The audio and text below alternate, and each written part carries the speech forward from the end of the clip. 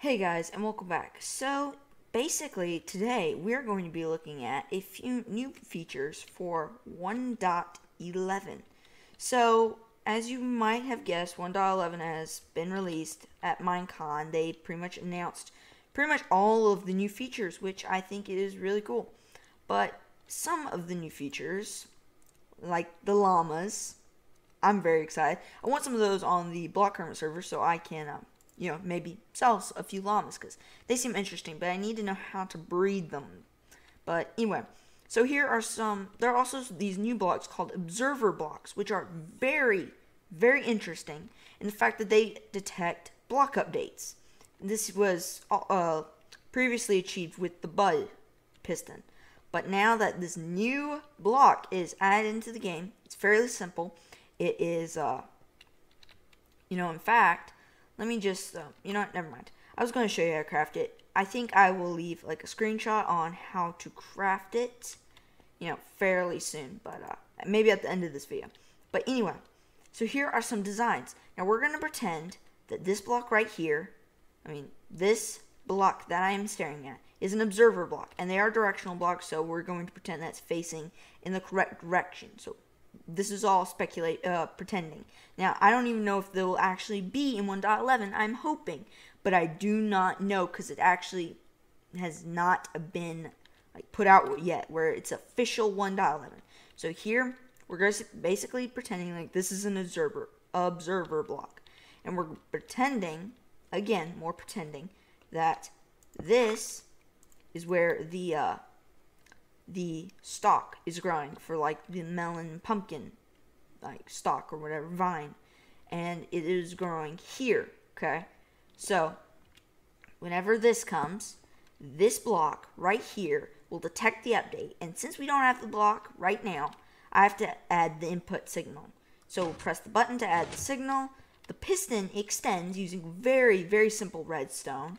So the piston extends.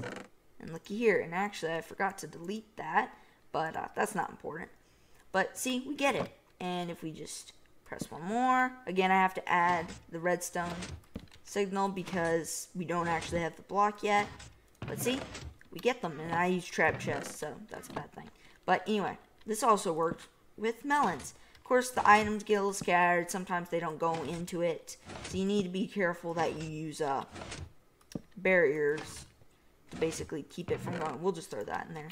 But so that's useful. And these are some simple farms. But I also made a tileable design. We'll just alternate like this. This is totally tileable. Now, this redstone, you do not need it, but for the sake of this video, and since we don't have the observer blocks, you need it for this.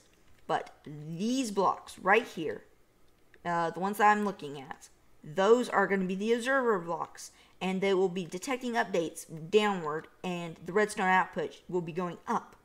So we put redstone here, put a repeater here into the piston, shoves it out, and gets here. So we're pretending, okay, that these are observer blocks, and we wouldn't need to press this button. It would automatically send through. But because we don't have the actual blocks, I am going to just press the button. So they all drop and they get flown in there, which is useful. So this is tileable, which I think this might be used a bit more. But the thing is, though, we don't actually have these blocks. So I do not know if redstone can be placed on top of it. I don't know. So this is all speculation. I haven't actually gotten to fiddle around with the blocks. Hopefully tomorrow, at the day after me recording this, the snapshot that should have the observer blocks should be in tomorrow's snapshot. So hopefully I'll be able to fiddle around with this, see if these designs will actually work. Because as of now, I do not know. But anyway, this is fairly simple, and I actually like it. And I don't know, I probably need water, but I don't know if these will grow. I'll have to alter the design a bit. I have no idea how farms like these work. I just know that this is automated farm, and before you would need a bud piston, Now you do not need that. I try to follow one of Mumbo's tutorials, how to make a fully automated melon farm, and it was kind of, and I couldn't follow the tutorial because didn't understand any of the redstone at the time, and it was just real complicated. And with this new observer block, these auto farms are very efficient, very fast, and they're very, very simple. I mean, just look at this. I could probably, here, I'll just show you how to replicate it. So this will be the basic, this is like the basic setup for how it works. So this will have to be the observer block. Put redstone, redstone, redstone, redstone. And the observer block, just pretend this is dirt, this is the stock, it grows here, pushes it into a water stream, hoppers. Yeah, and this, you can tile them, which makes everything a lot simpler in my opinion.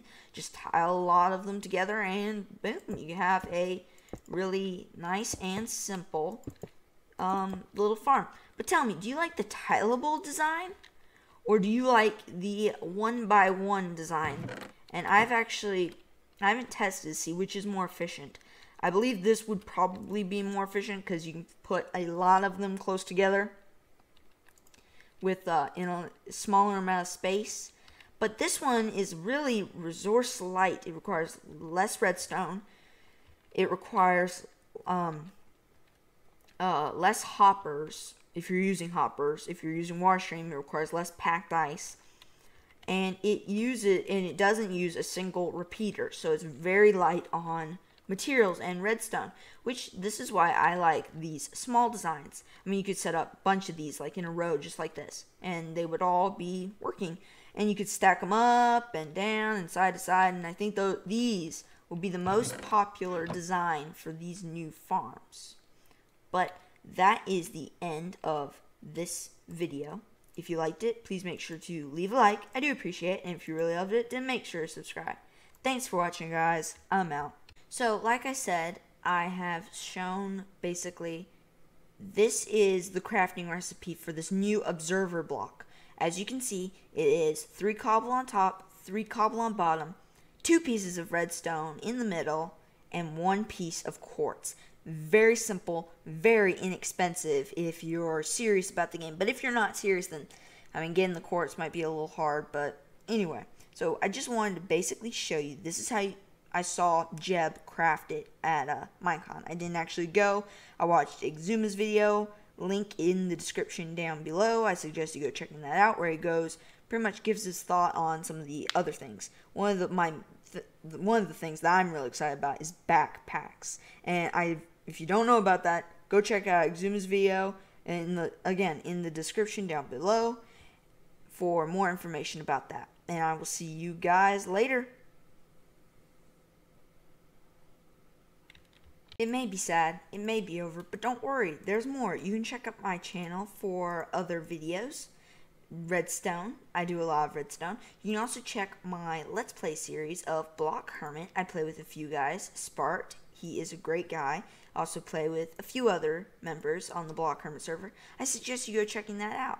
You know, just go check out my channel now. Go check it out.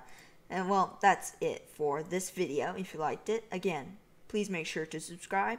Thanks for watching, guys.